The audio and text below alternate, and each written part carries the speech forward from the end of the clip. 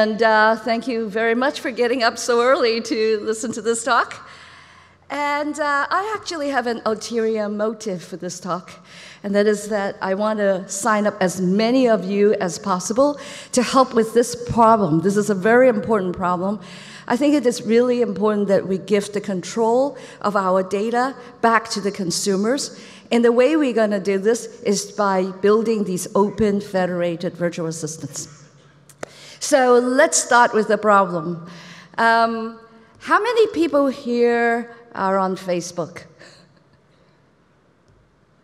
Maybe I should ask how many people are not on Facebook. All right. I suppose a lot of people here are familiar or understand the issues of privacy. And by now,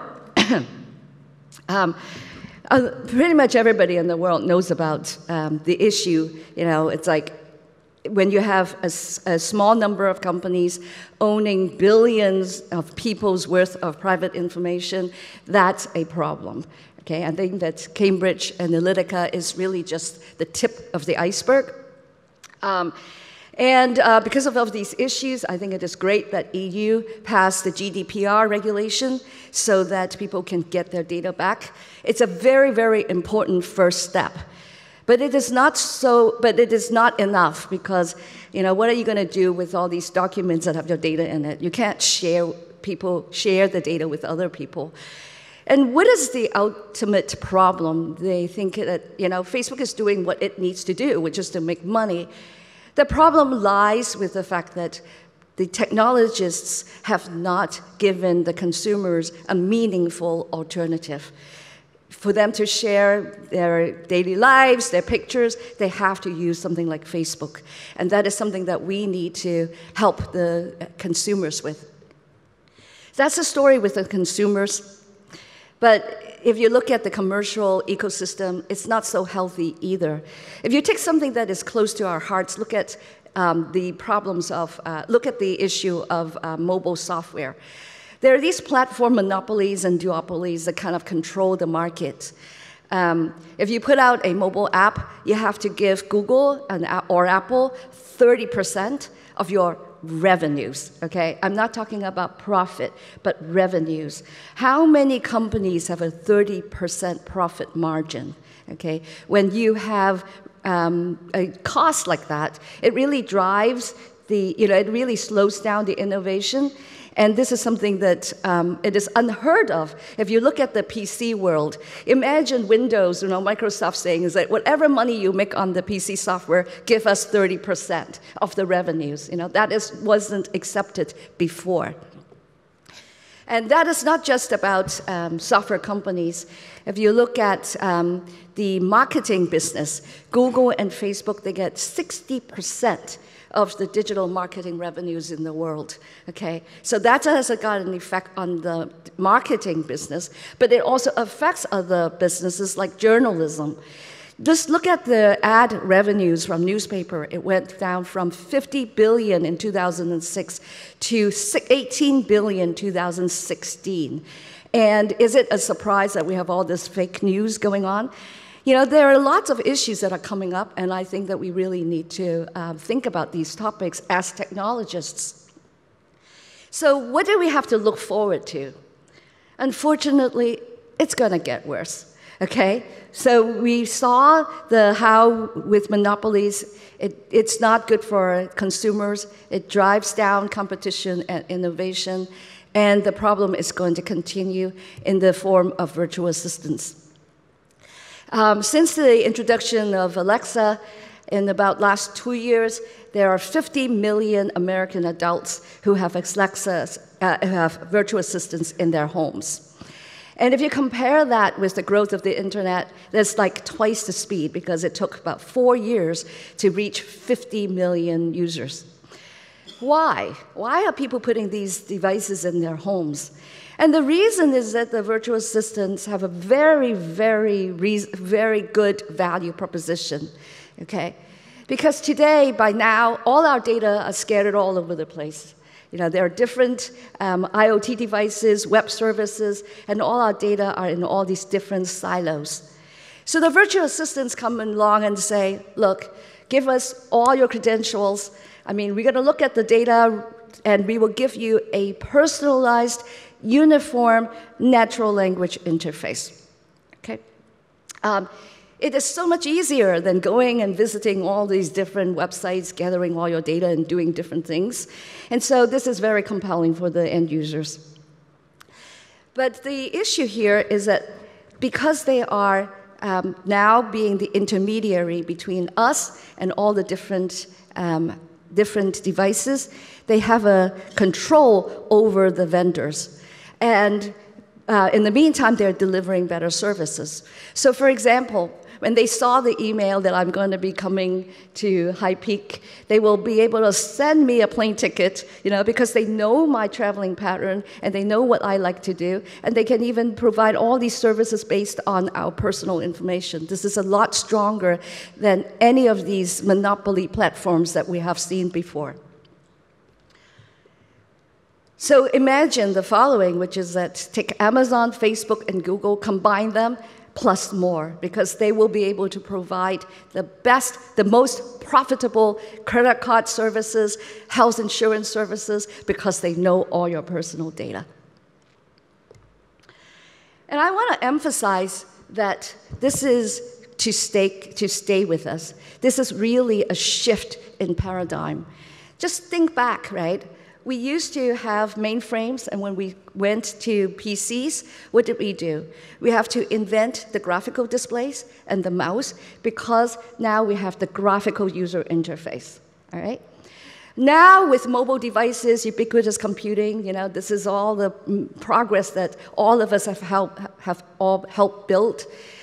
We need a change in the interfaces, okay? It is no longer the graphical user interface.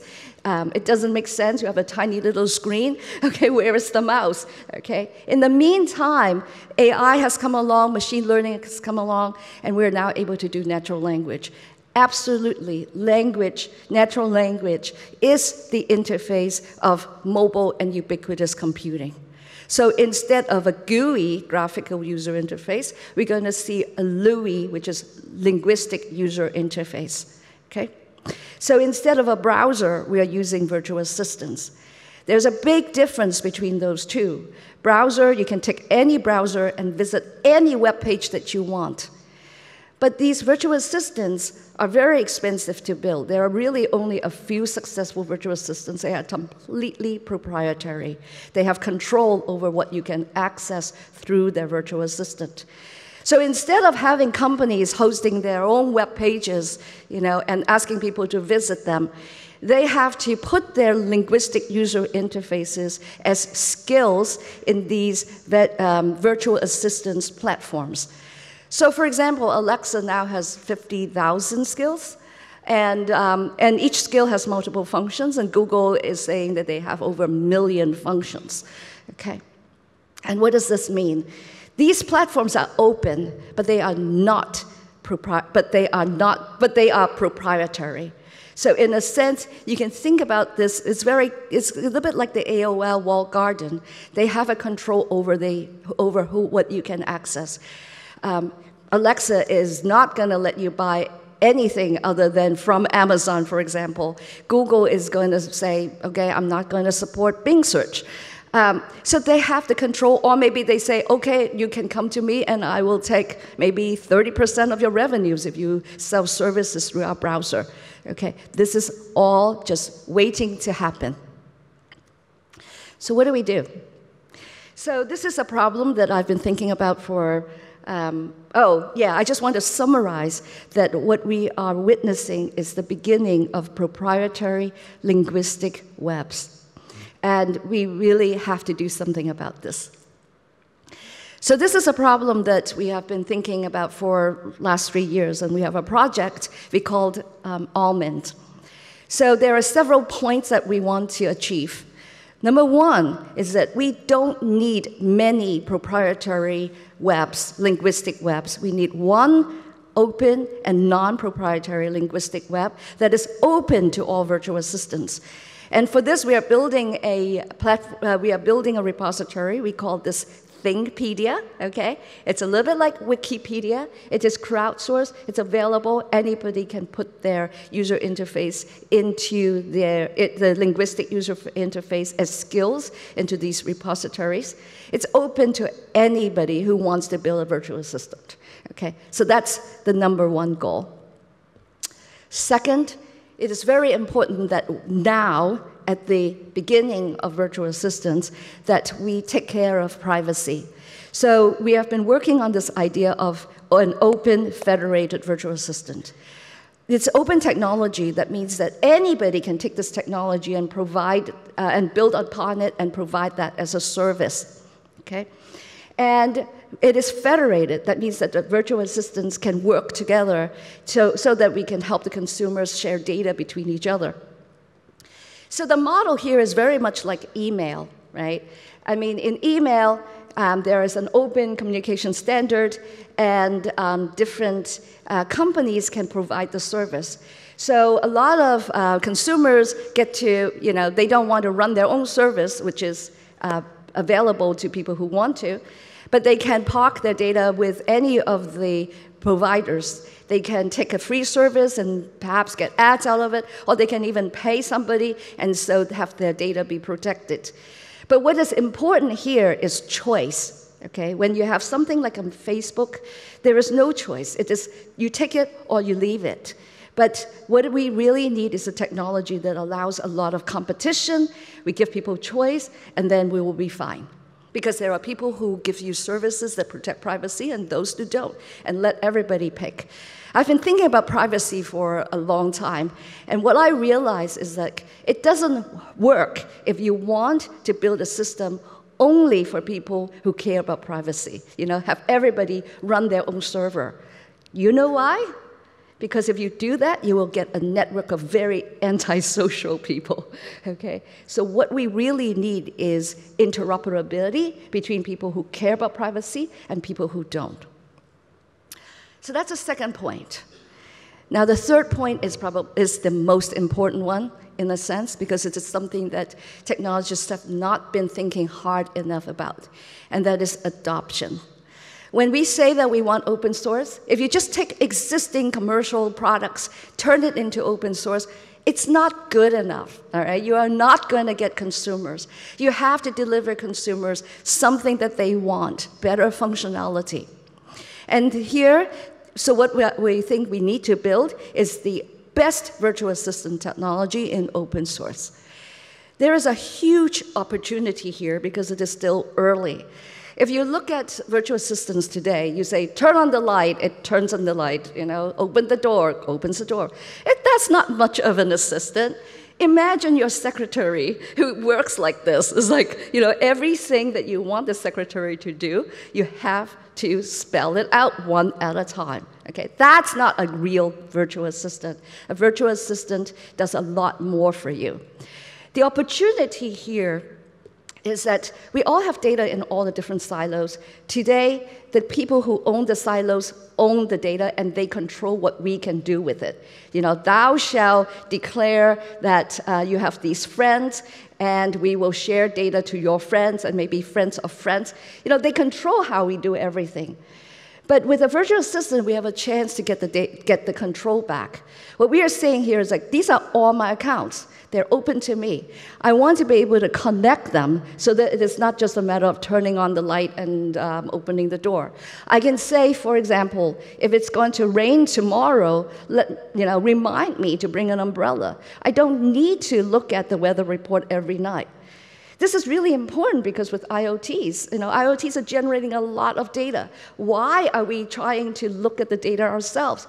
That's not how a secretary works, and that's not how a good assistant will work. So you want to be able to say, when these things happen, do this for me, okay?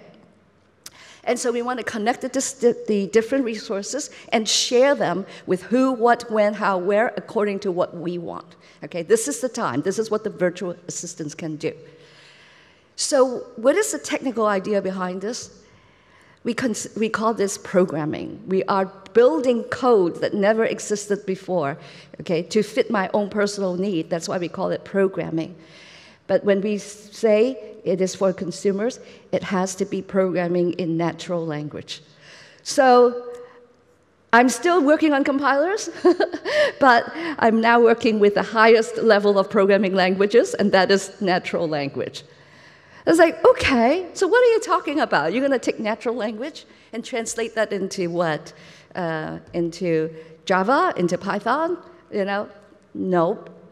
We have to match what the consumers want, and there is plenty of opportunity here. Let me show you an example to illustrate what we mean by programming in natural language.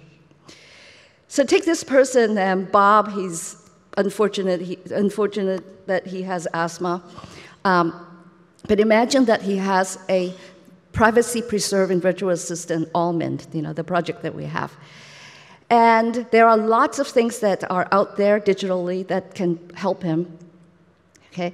So he can just simply say to his virtual assistant then that when I use my inhaler, record my GPS location in this log file on Box, because I want to know where I usually get into trouble. So instead of him doing it by himself, he can just tell his assistant to do that. Or he can say to the assistant, if there is an emergency, if I'm taken to the hospital, let my dad know, okay? So this virtual assistant is going to track his whereabouts constantly. But it is fine if this virtual assistant preserves privacy. Maybe it is running on his own devices at home. It is not known to any third party. And only when it is necessary is the information shared to the right people. So medical data, obviously very, very personal, and it's very, very useful if you share them. So imagine a doctor, say his doctor, Dr. Smith, he can provide him with better care by asking the virtual assistant to do the following, which is, if Bob's peak flow meter dropped below some threshold, let me know, okay? So the doctor is immediately alerted if there is any real-time information that he needs to attend to. And what it means is now the doctor doesn't have to go and examine all the patients. Some of them are just perfectly healthy. It's just a big waste of time. But now we have IoTs. But if we can connect all this information, we can deliver better health care at the lower cost. So another example is that Dr. Smith can say, look, Bobby should not be running when the air pollution is bad. So he can just say, if the air quality index is above some level and he's running, warn him. So these are all little pieces of code. Who is going to write this code? Is Bob waiting for somebody to put a asthma app together that happens to have all the bits and pieces that he needs? No, that is kind of a big waste of the power of programming. What we want to do is to put the power of programming in the hands of the consumers. Okay? And I would say that today, the way we build software, the software just cannot satisfy this long tail of user needs. And most of the time, people are just building software that has the best monetization value. And we need to change that. So I've been using examples of consumers, but you can apply this to any professional services. Doctors need assistance, or stockbrokers need assistance. They have a lot of repetitive tasks, and they can automate themselves if they are able to program in natural language. Okay? So let's talk about the technology. So here are the key concepts. First of all, as I mentioned before, we want to have an open repository of skills of all these linguistic user interfaces. We call it Thinkpedia. But there is a big difference between ours and what Amazon and Google have. What they have is a repository of intents. So for example, you say, ask Bing to search for something. What it does is that it takes the command, parses it, and it sends what you are searching to Bing. It's a dispatch system, okay? So it's like a browser. You mention that you want to go to Bing, they send you to Bing, okay? That's what the commercial virtual assistants are doing today. But that's not good enough for what we need, because we want to be able to connect all these devices together to give more value to the consumers.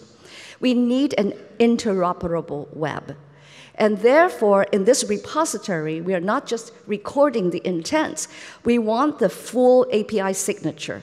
I want to know what are the inputs and what are the outputs, okay? So when I see that the weather is bad, then I can warn the users to bring their umbrella, okay?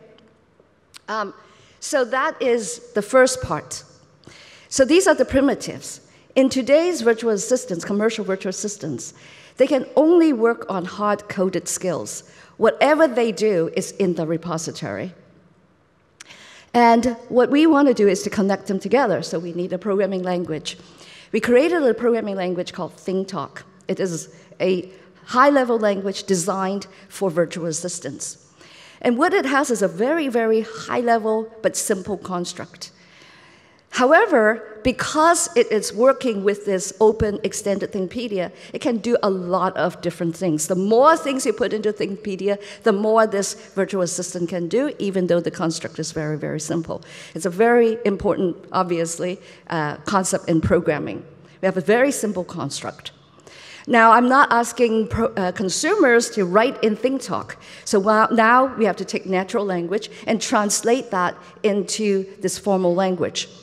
If you look at existing virtual assistants, what they typically do is that they have a neural network that drop the natural language into some meaning representation, some ontology that they want to capture. But in our case, we said, forget about that. We're going to take it all the way from natural language to code directly. Whatever the virtual assistant can do, you can potentially say. Okay? And the one good advantage about this is that, you know, this is natural language independent in a sense. Whereas if I want to capture the representation of a language, a lot of times it's sensitive to the natural language that you are targeting. But here, you know, we're just going to do a direct translation from natural language to code. So what do we mean by programming in natural language? Here is a sentence that I said before. When I use my inhaler, get my location, well, you know, I don't really want to record it if it is home because I'm at home all the time. But if it is not home, write it to the log file in box, okay? So let's take a look at this sentence. When, that's an event-driven program. You're talking about multiple functions, the inhaler, the GPS, box. You need to pass parameters between them. And then you have to put the filters on these values. You are talking about a program. So we take this programming language in natural language. Now we want to have a formal representation so we know exactly what we're trying to execute.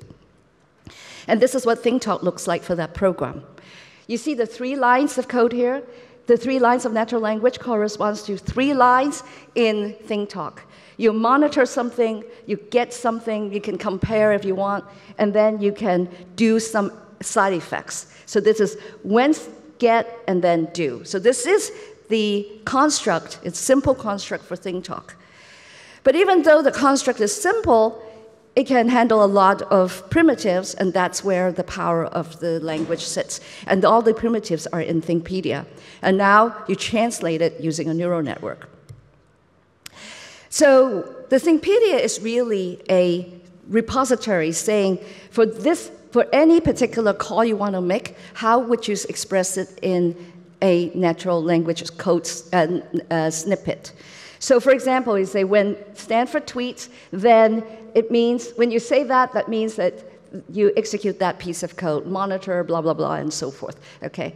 So the end user can just refer to them in English, and then the code gets generated. So as we said, we have the full signature and not just the intent. It is a superset of what is available to Alexa and Google Assistant, and that means that our repository is assistant agnostic. Taking this information, you can run a Alexa skill or a Google Assistant skill. Okay, so that's what we want to build. If we can get everybody helping building this, then we can open the web up and have a non-proprietary repository. So even if you take the small, at this point, we have about actually we now have about 100 devices in our system. And even though it is a relatively small repository, there are all kinds of things that you can do. Here is just a bird's eye view. And what I want to impress upon you is that given all these different functions, there is no way you can build a good GUI to connect things together. This is the power of natural language. So this is what the think talk construct looks like. When something, get something, do something, and you have filters. And with this simple construct, you can do everything that I used in our example with Bob. And you can obviously make up more sentences, like when the Bitcoin price reaches some $10,000, search for a Bitcoin picture and tweet it with the caption, "I'm rich." You know, you have to automate it just in case the Bitcoin price goes down again. You know, so you can do whatever you wish.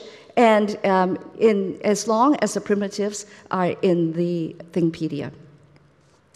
So how expressive is ThinkTalk? It is inspired by IFTTT. How many people here know about IFTTT? Oh, good, good, good. And it's a superset because IFTTT has only 2 clauses, if this, then that, whereas we have this when, get, and do, and you can pass the parameters and filters. And it's a crowdsourced site, and it has received over 250K unique recipes. That means there are a lot of uses for this very simple construct. And, but IFTTT does not have support for languages. It has a GUI, no formal or no natural language. And probably what is more disconcerting is that it's completely proprietary. If you want IFTTT to monitor your banking account, you have to give it your banking credentials. And I think that is just not acceptable. So we put in open source, and we have a full language support. So far, we're talking about how we can take all the snippets from the Thinkpedia and hook them up and generate a program. You know, so I can say, when my car is at home and it is not plugged in, send me a reminder email, right? So that's an example of a command that you want to issue. But nobody is going to remember the exact words. So you have to be able to accept all the different forms of natural language. For example, I can say the same thing as remind me if my car is not plugged in at home, and so forth. So for that, we have to turn to machine learning to help us do this translation. We started working on this over 3 years ago, and for the machine learning part, it took us about 2 years to get it to work. Why? The technical challenges are a result of the fact that there is an interaction between Thinkpedia, ThinkTalk, and neural networks. We actually have to make massive changes to the Thinkpedia definition, as well as ThinkTalk, change the runtime system of ThinkTalk in order to create a clean enough semantics that we can get an effective neural network. And that's the first part of the problem. The second part is that, you know, you want to do machine learning, what do you need? Data. There are no such data, and this is a problem for a lot of systems people. We want to build new things. How are we going to get how do we get a corpus of natural language sentences? So in the last 2 years, we worked on the methodology, and then we have built a little tool we call Genie. And what does Genie do is that it takes the language grammar and Thinkpedia representation, as well as templates of these constructs. So for example, we have when, get, do. You can say it in several ways, such as when something, get something, or get something, when something. So we leave it to the user of this tool to create some of these natural language templates for the constructs, besides submitting the primitive operations in natural language. We take all this as input, and the first thing we do is that we rely on the grammar and generate these training data, the synthetic sentence and program pair. So we generate millions of those programs. And then, but these programs are just pieced together using different snippets. So what we need to do is to turn them into some more natural sentences. We take a sample of them, and we go to crowdsource workers and get them to describe them in natural language. And then so what we found is that most of the people just made small changes to the input sentences. It doesn't create very good samples. So we have to look at the data to extract some of the high-level templates, and then we go back and improve our natural language templates. And that's how we got our system to work. And then we take the sentences, we add the parameters, like all the athlete names or the song names and so forth, and we augment the data, and then we generate a large enough corpus of training data. From that, we train the neural network, and we get the trained semantic parser. So this is the tool and a methodology, and that means now you can take this, and you can change the grammar, change Linkpedia, change the templates, and you will get a good chance of getting a useful starting semantic parser.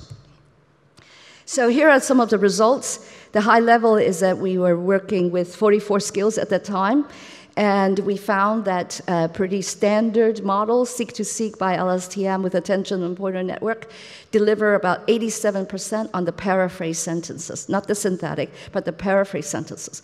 But these are still not the real data, so the next step is that we have to deploy this and get real user input. So far we talk about the when, get, do construct. The virtual assistant can do a lot of things for different people, but one of the things we really want the virtual assistant to help with is sharing. Sharing is broken, and this is the reason why we have so many people turn to Facebook, even though Facebook requires them to give up their data ownership. And the reason is that you already have a virtual assistant that knows everything about you. They can do all kinds of things for you. So they would be a perfect agent for helping you share. You can share anything that your virtual assistant can do, okay? You ask the virtual assistant to do the various different operations, and then you just share the result with the people that you want, and in this way, you can protect privacy with a lot of control. So how do we build this? We just build upon our methodology and our tool. We take the original language, think talk, this simple construct, and now we add the ability for other people to execute it. So for example, I can say, let Dr. Smith monitor my peak flow meter if it drops below some threshold. I can say anything that I can say in Think Talk and say that this, and then define the person who can perform this operation. And now I have very fine-grained access control, because only the result is shared with this person that you allow. Here's another example. Suppose I'm traveling a lot and I really want help. I can say, let my father monitor my security camera for motion. Is that a good idea? But wait, what if I am at home? Is my father going to be watching over me, snooping on me while I'm at home? Well, I can use the system, I can improve it. I can just say, only if I'm not home, okay? So I can now add more varieties or more predicates to control access, okay, to fit my personal need. So now you can say all the different sentences. There are many different use cases using natural language, which can then be compiled down to an execution. So here is the system picture. It's like, I have my virtual assistant, you have your virtual assistant. And if you want something from me, you talk to my virtual assistant. My virtual assistant executes the commands and gives you back only the results. And so this is the architecture, and we have a distributed think talk protocol that allows the virtual assistants to work together. And that's where the federation comes from. So let's go into the details a little bit. So here's the father saying that I want access to your security camera. And he says it in English. It is translated into a formal representation so we know exactly what you want. This information is then used by Alice's virtual assistant. Alice is the daughter. And the first thing it does is it checks against the policy database and see if the access control is satisfied. Suppose there was no such policy. People are not sysadmins. They are not going to start declaring all the different things that people can do. However, the virtual assistant can then communicate to Alice and ask Alice for permission. Now, here is the most important part. We all know as systems people that remote execution is extremely dangerous. You can't have vulnerabilities. People send you a program, you execute it, and you disclose all kinds of information you may not want. And this is where the high-level think-talk semantics comes in to help you. Because the program is think-talk, the assistant can take the think-talk program and translates it back to perfect English description, bit by bit, and then the assistant can ask the user, is this something that you allowed? Is that allowed to look at the event? As you can see here, the sentence is a little bit more clunky, but that's because it is really a direct translation. And at that point, the daughter can say, oh, it's useful, but I want to add a constraint, only if I am not home. Now you have augmenting it with more access control, and this information is stored in the policy, and now you don't have to involve Alice again if the same request comes in. Alice is the one that executes this program, and the result is sent back to Dad, okay? Only when there is motion and only when Alice is not home. So that's how the flow works. So from a technical perspective, what we are talking about is that we have a very informal description in natural language. We translate it into a formal representation, which is these program access controls. And in order to execute it and check for conformance, we drop it down to SMT, satisfiability modular theories, which is a generalization of Boolean satisfiability with theories of strings, arrays, and so forth. And now I'm leveraging existing software, provably correct algorithms for the sake of conformance and for the synthesis of these for conforming code. We all know SMT is NP hard, but we have done the experiment and showed that it is fast enough in practice to help the individuals with the kinds of access controls that they may want to put on their system. Okay? So that's the system side. Let's now talk about the really hard part. The really hard part, as we said, we want adoption. Is this really something that people need? You and I understand access control, and by the way, access control has not been improved for so many years. It is really embarrassing. But as you can see here, what we're talking about is access control that is meaningful potentially to the consumers. So we did a study, and we want to find out if people need and care about access control.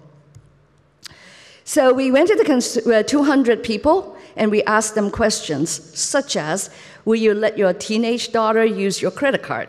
Surprisingly, some people say yes, okay? And then we asked them different questions, right? Maybe, the last one in our example is, will you let your 10-year-old kid to use Netflix? And a lot more people say yes. And then we turn around and we say, what if you can put constraints on these permissions or these accesses? For example, what if you say to your teenage daughter, you can only use it for restaurants and with a $20 budget, okay? And then we put constraints for the different examples. And when we asked the people that, we found out that a lot more people would say yes, okay? So we did it for about 20 different questions, ranging from something that people don't want to share to things that a lot of people are willing to share. For example, you want to share your location with your spouse, which was the last one on the right. And then we give them the constraints. And what we found is that the number of people who are comfortable in sharing pretty much doubles when we give them the constraints. So we believe that this is something that consumers actually understand and find useful. So how expressive is this very contrived? We have a very simple grammar, right? Does it really work well enough? So in order for us to check the expressiveness of think-talk, we also did another study. We asked Mechanical Turk workers for examples. We showed them some examples. We asked them for more examples. We did not describe to them what think-talk is.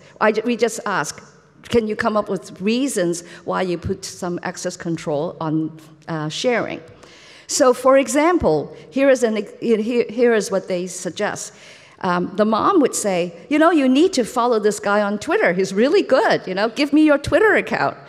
And the son may say, okay, I'll give you the account, but add him, but just don't add any other people, okay? So this is a constraint that the child may put on the mom. So this is something that they suggest, all right? This is very enforceable. To give you an example of something that is unenforceable, here is an example. The friend can say, can I use your credit card? And then you would say, okay, but only if you return the book on time, okay? Now, that is not something that I can enforce. But it just goes to show that these are something that they are thinking of. This is what they think about naturally. So out of 60 people, we got 220 suggestions. It comes really easy, apparently. Talk about 85 different unique assets from personal data, IoT, services, social media, and what have you, many diverse use cases. And for all these examples, we found that 70% of what they want have existing APIs. Now, they are not necessarily in Thinkpedia today, but they are available. And 15% are APIs that we should create because people find useful. There's only 9% that is out of scope, and 6% that is unenforceable. So we were very surprised that about 85% of what people want and care about is already in the scope of a very simple formal language that I just showed you. And we also, you know, we built a prototype. And we asked it's a fully working prototype. It's a prototype. It's not a product. It means, you know, it's a little bit rough. But we use this to do a user study, and we find that a good number of them. It's a relatively small study, 20 people, and there are a lot of people who like the concept. They even like the app, and some even say they would use the app. And when we asked them, when we showed all this, they summarized what our app can do in 3 little words. They said, I get it. It is really about sharing without passwords. What it means is that today, people want to share accounts, and they just give passwords to their friends. And when you give a password to your friend, that means they can do anything they want with that password. Suppose you want your accountant to help you with your banking statements. You give them the password, they can even withdraw money from the bank. But here, your virtual assistant can do all the work on behalf of the requester and return only the results.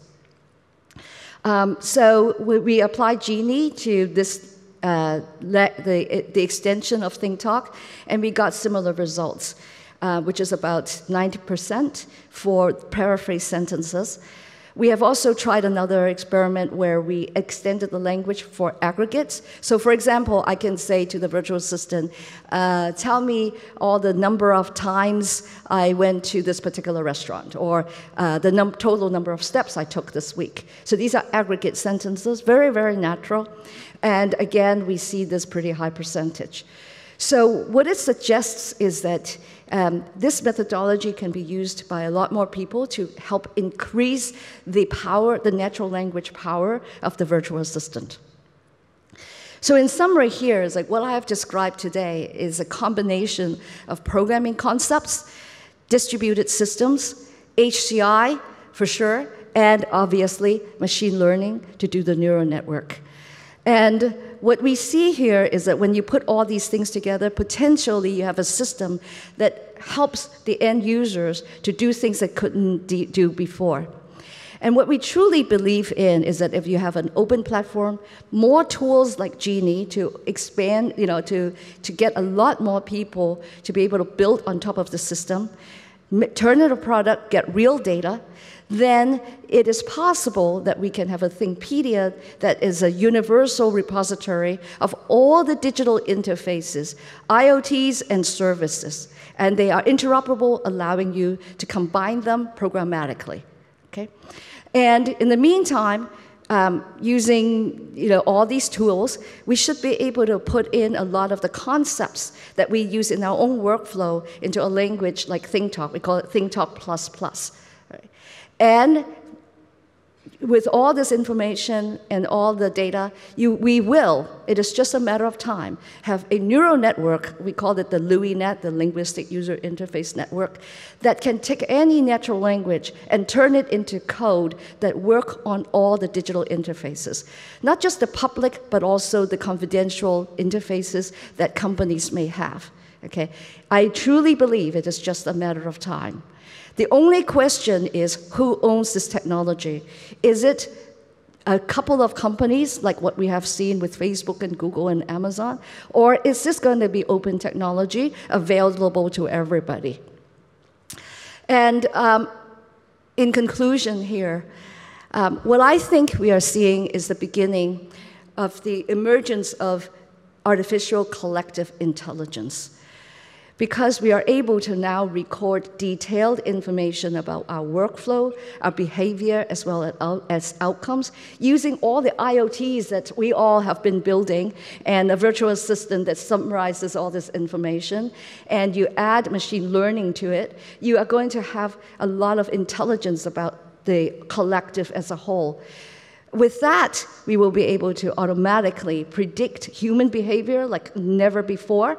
We'll be automating and refining all the professional services because they capture what we are doing and what the outcome is. And with that, you can refine the process. And I think that it's really important that we now take action to protect the privacy and make this data available, the protected data available to scientists. If we don't do that, there will just be a small number of companies who have access to all this collective intelligence, and they will probably just be focusing on the uses that generate the most profit for them. We have to open it up. There is a lot of projects that are good for the society that will not be done otherwise. And so in conclusion here, I really want to get as many people as possible to help focus on this problem and build a working, open, federated virtual assistant. Thank you for your attention.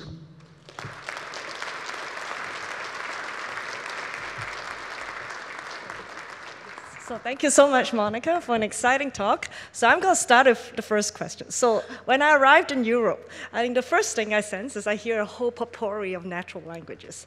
So you're going to have, besides English, every little country, right? Well, big country, they're going to have Italian, Spanish, French. So how is that going to make it a lot tougher for your AI engine? Do you have to train for every single language, or you have the corpus? Well, thank you. That's a very good question. And this is the reason why this problem is so scary. Okay. So, a lot of people, is this working? A lot of people here, we've built software and we have to internationalize our software. And that's a non-trivial amount of work. Every single sentence you put into the web, you will have to translate it in all the languages that you want this app to be used. And today, we will use these translation services. Sometimes we start with Google, but we use translation services and turn them into the different languages. And that's already expensive. Imagine in the next round where the interface is expected to be natural language. Who has the ability to understand natural language in all the different the different languages that you want to service? And this is the reason why I believe that there will only be, if it is all proprietary, there will only be a couple of companies that will be able to do this well. All right. Now imagine, it's like everybody who needs to have a web presence or even dealing with their corporate partners and so forth, they will have to struggle with this problem. The question is there a one company that they go to and get all their user interfaces translated? This company will be intercepting all the communications between the companies and their partners or their consumer or their users. And this is what keeps me up at night. What I believe in is that if we open this up, you can crowdsource everything. Every company, every country will be able to handle their own kind of natural language processing. If you just look at Wikipedia, Wikipedia contains the details of every single corner of the world. Why? Because everybody is contributing to this open source repository that is available for everyone. And this is actually the reason why I believe that if we make it open source, we make it available to everybody, crowdsourced, we can actually build the best virtual assistant.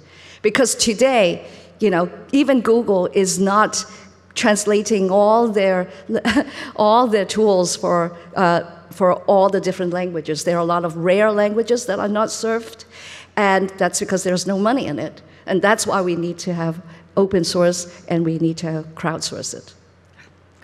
Okay, let's take some questions. Raise your hands over there. Can you shout out loud? Oh, okay, that's the microphone. Andreas Hackerstorff from Technical University of Munich. First of all, thank you very much for this very intriguing keynote. Now, today in conventional programming, software verification, validation is a huge issue, right? So if we have million lines of code, I think it's foreseeable that when you have few lines of linguistically expressed suggestions, requests, that you can overlook the implications. How to ensure that when you made thousands of those requests to your virtual personal assistant, that those are consistent, that you do not obtain certain negative implications or contradictions? Well, we will have to go through debugging. Yes, exactly. And there is no difference when it comes to natural language. And so, for example, if I say, oh, my father can go check my security camera, it will probably take you just a few more minutes before you realize it's like there is a negative implication. And we will go through debugging.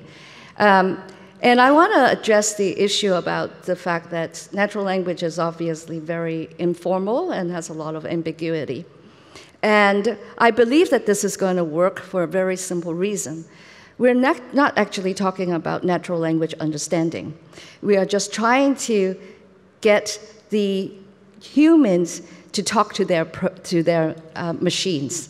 And we will be restricting our own language. It is to our benefit that the machine understands what we were talking about. We will be using simplified language.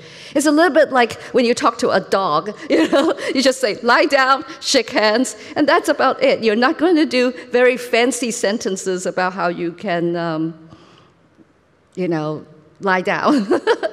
I don't even know different words for it because we will learn how to use simplified language for that purpose.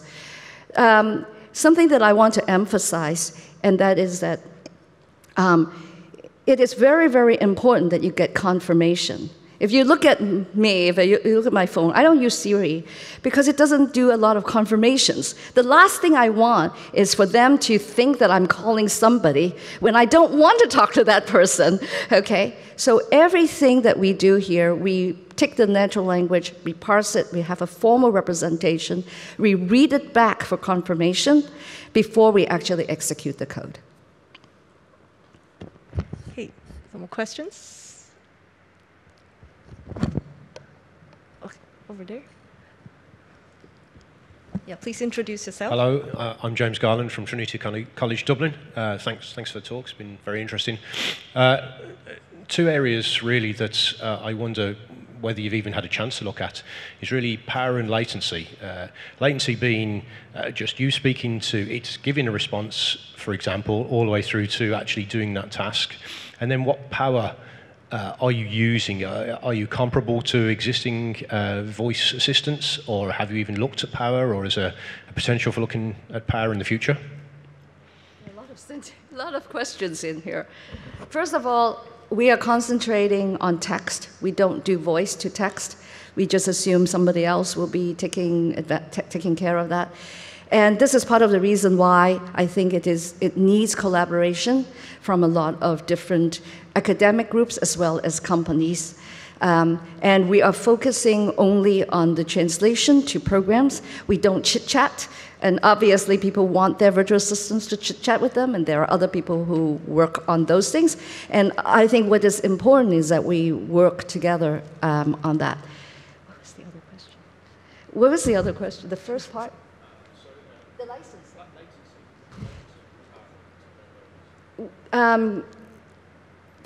So are you talking about the licensing of the open source software? Like the latency.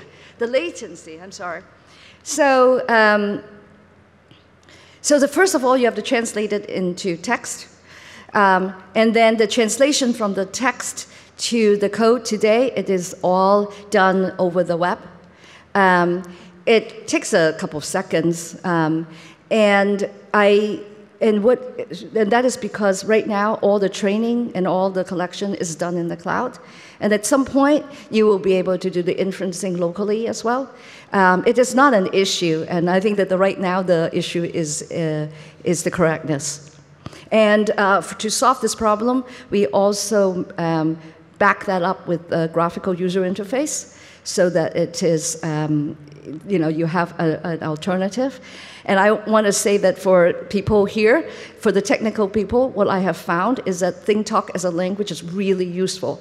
Regardless of what's going on with the natural language processing, I see the ThinkTalk program, I can easily edit it and do what I want. And that is because it is a language that just connects all the devices together. You don't have to worry about the credentials, you don't have to worry about all the communication protocol between the different devices.